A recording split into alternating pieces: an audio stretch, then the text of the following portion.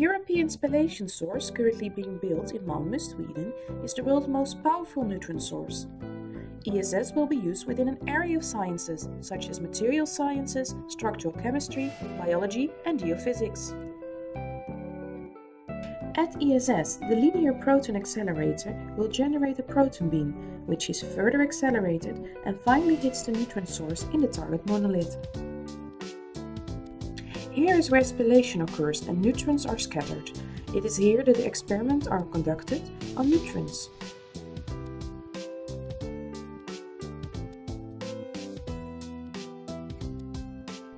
The particle acceleration generates both neutron radiation and gamma radiation that requires shielding.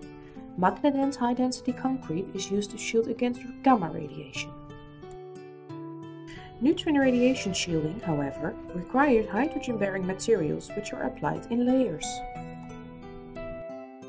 Heavy concrete is foremost used in the target wheel and the active cells where the radioactive material is stored.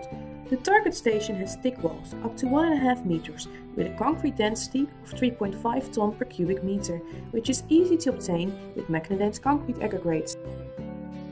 From the beginning, MagnaDense was only planned to be used in smaller quantities, but the ease of use and the ability to use throughout the construction was part of the reason why the project increased tonnages from 2,000 to 14,000.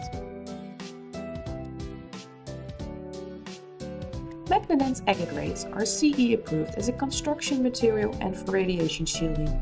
It can be both used as a loose ballast in sandwich constructions, as an aggregate to cast in situ, and to produce bricks.